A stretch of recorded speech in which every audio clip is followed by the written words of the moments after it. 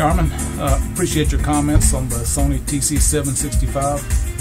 You mentioned you have 2 of these machines. That's incredible. I fell in love with this Sony. This is my first time working on one of these 765s, and I was just so impressed with the build quality of this machine and the way that it was engineered. Everything just seemed to fall in place during the restoration and calibrations. Really fine piece of equipment. Man, if you would sometimes, I'd like you to share some videos of your machines in operation. And you also have a 2-track machine. I would love to see those guys in action.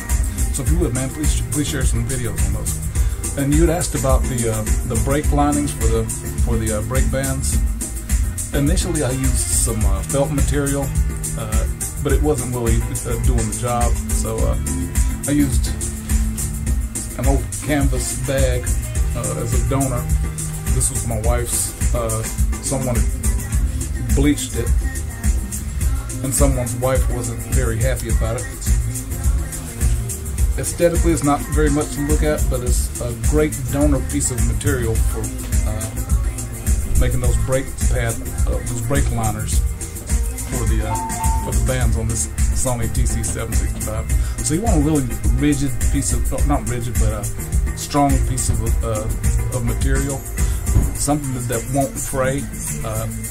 Any sort of really heavy-duty canvas will do the trick, and there's nothing really complicated about doing it. Just a normal pair of scissors and cut out the length that you need. See, like I did on this one. And then just trim it. It doesn't have to be exactly the same width as the bands. If it overlaps a little bit, that's fine.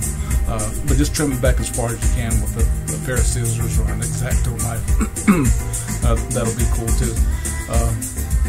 Yeah, the ones that were on here before, one side had completely worn down. The other one was very brittle. Sort of a pain to remove it. You have to take the bands off to scrape off all that old goop.